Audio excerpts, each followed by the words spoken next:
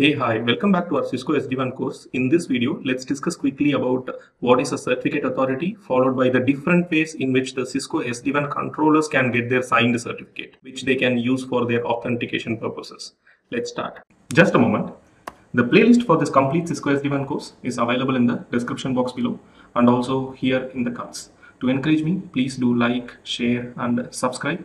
Also hit the notification bell icon so my effort will reach you on time. We already know that all our controller components are only virtual devices and they will get the root CA in their OS itself. But to get a signed certificate, they need to go to a certificate authority, a CA. There is multiple options available for Cisco SD-WAN solution in which it can get a signed certificate. First one is automated Semantic or Digi Cert based signing. The next one is manual Semantic or Digi Cert based model. Followed by we have automated Cisco PKI based CA and manual Cisco PKI model, and finally the customer owned enterprise certificate authority. Out of all these options, the current recommended option by Cisco is automated Cisco PKI certificate signing. Also, some of the customers uses enterprise based CA. In our video series, we will use the fifth option, which is the enterprise based CA. Now let us look in detail how each of these methods will work. The first one is automated Semantic or Digi Cert model. Let me bring up my pen and show you these components which we are going to discuss about. First, we do have the administrator, who will be me in my lab, and it will be you in your production or in your lab, right? And then we do have the vManage component.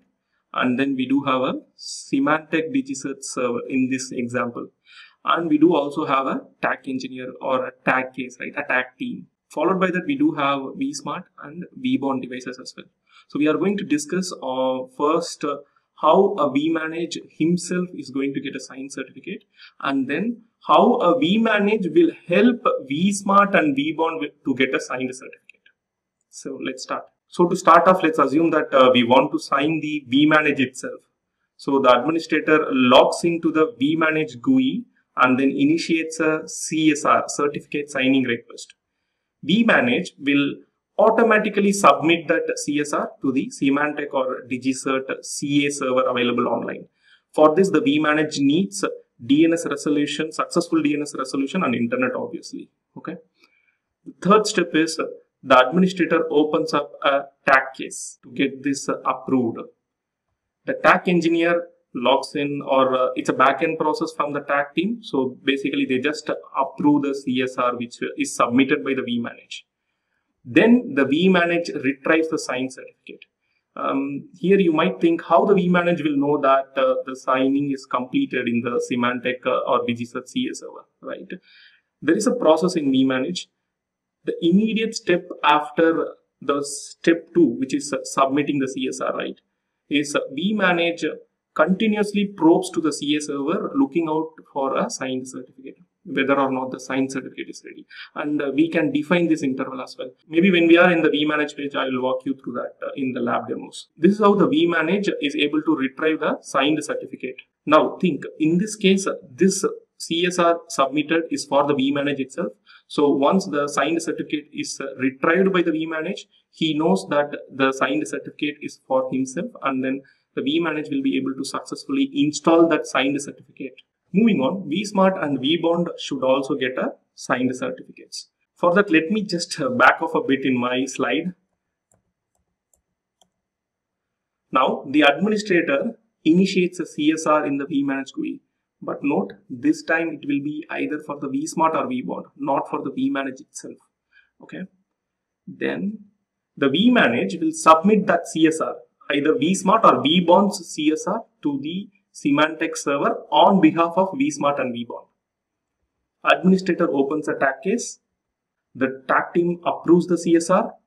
vManage will be able to retrieve the signed certificate. Remember, this signed certificate is for the vBond or vSmart. Then vManage will install that signed certificate to vSmart and vBond. So this is how the process goes. Here vManage is acting kind of a proxy. So let's move to the next method. The next method is manual Semantic or Digi Cert. If you see here, we do almost have all the same components which we have seen in the earlier method. First, the administrator logs into the vManage and initiates a CSR. Again, for our discussion sake, let's say it's the CSR for the vManage itself. The administrator downloads the copy of CSR manually to his laptop. Then administrator manually submits the CSR to the Semantic or Digi CA server. If you remember, in the last method, vManage was able to do this step 2 and step 3 automatically. But in this manual method, this is how it works. Next, the administrator opens a tag case. The tag engineer approves the CSR. And then the administrator will receive the signed certificate. If I'm right, I hope the signed certificate is shared via an email to the registered mail address. Then the administrator will upload the signed certificate to the vManage GUI. And in our case, the vManage will be able to identify that the signed certificate is for himself. So he installs the signed certificate for himself. Now, for vBond and vSmart, let's back off a bit in my slide. Admin initiates a CSR, but this time it will be for the vBond or vSmart. And he downloads a copy of the vBond or vSmart CSR, manually submits the vBond or vSmart CSR to the CA server, opens a tag case, the tag engineer approves this, and then the administrator will receive the signed certificate, hopefully via the email.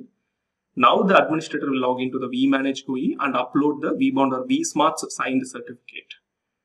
Then vManage will be able to install those signed certificate to vBond and vSmart. Again, here also vManage acts as a proxy. As I understand, where this manual methods comes in handy is there might be scenarios, right? There might be customer environment where the vManage may not get internet access. In those designs, this will come in handy. Okay, let's move to the next method. Cisco PKI server automated method. In this method, the only big difference is we don't have a tag team involvement. Okay, let's start with an assumption that we are going to get the vManage signed first. Administrator initiates a CSR from the vManage GUI for the vManage itself. Okay, vManage submits the CSR to the Cisco PKI server. You see here, it gets approved automatically in the Cisco PKI server. vManage obviously will keep on trying to retrieve the signed certificate. At one given point, he will get the signed certificate once it is ready in the Cisco PKI server. Now vManage will realize that the signed certificate is for himself, so he will install the signed certificate. Now for the vSmart and vBond, I hope you would have guessed it by now. I'm just going to back off a bit. Administrator initiates a CSR for vSmart or vBond, right? Not for the vManage itself. Now vManage will submit that vSmart or vBond CSR to the Cisco PKI server. The Cisco PKI server will approve that. vManage will be able to retrieve the signed certificate for vSmart and vBond, and he will be able to render that to them as well. Please note, this is the recommended method from Cisco. Other methods are all supported, but this is the recommended one. I hope you understand by now why this is an recommended method, because we do have very less steps, and also most of the things are automated compared to the Semantic and Digi method. Moving on to the next method. This is manual Cisco PKI server. So we may be in an environment where the vManage again doesn't have an internet access at all, and still we do want to use Cisco PKI model. Administrator initiates the CSR, downloads the copy of the CSR, and then he manually submits the CSR to the Cisco PKI server, and it gets approved. Once it is approved, the administrator can directly download the signed certificate from the Cisco PKI server, and he uploads it back to the vManage. If it is for the vManage, vManage will install it on his own machine, or if it is for the vBond and vSmart, the vManage will render it to them. This is the final method, which is enterprise certificate authority. What if the customer doesn't want to use either Cisco or Semantic or Digi Cert or any third-party vendor's certificate authority? Instead, they have their own certificate authority and they want to utilize that. Yes, that option is also possible. Let us see how that works. If you remember, the Cisco SD-WAN operating system does have a root certificate installed. That root certificates will be for the Cisco CA and as well as for the Semantic and Digi Cert CA. But if it is for an enterprise CA, we need to install the root certificate onto the controllers. Or even if it is a WAN edge router, we should be installing that root CA onto them because it doesn't come natively in the operating system. So let's start with the first step, installing the enterprise root certificate. The administrator first retrieves the root certificate, which is the root CA from the enterprise CA server, and then he uploads it to the vManage. So vManage will have a copy for himself, and also vManage again will render it to the other controllers as well. This step is now done and dusted. All the controllers have their required root CAs. Now they are eligible to create a CSR and submit, get a signed certificate. Let's see how that works. The administrator logs into the vManage and initiates a CSR. It can be for anyone, right? vManage, vBond, or vSmart.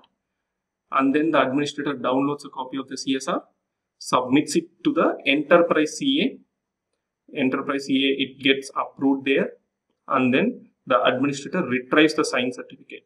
The administrator will proceed further by uploading that signed certificate to the vManage. Now the vManage will keep the signed certificate for himself if it is for him, or he will render it to the vBond and vSmart if it is for them. Please note, this enterprise CA is the method which we are going to use in our lab, and we will be bringing up our own enterprise CA, which is going to be XCA software, just for your information. There is a video coming up for that, but in case if you are interested, you can definitely go ahead, Google around, learn that even before we bring up our videos online. Thanks for watching the video. Hope it was informative. Do comment below for any queries or suggestions. The playlist for this complete Cisco SD-WAN course is available in the description box below and also here in the cards. If you want to encourage me, please like the video and subscribe to the channel. If you think some of your friends or colleagues will find my content or channel useful, do share, and also do not forget to hit the notification bell icon.